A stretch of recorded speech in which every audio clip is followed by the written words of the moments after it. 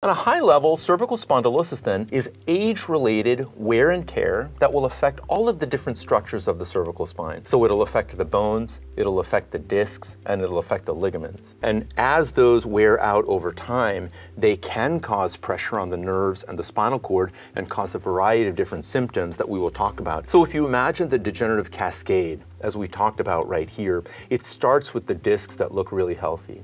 And then the discs lose their water content, as exemplified over here in a couple of these discs. And as they lose their water content, think of that as like they lose some of their sponginess, they lose their turgor. They're not as effective as a cushion kind of covering between the two bones. They start losing their height because they lose their sponginess. And you can see that over here in this disc and this disc over there.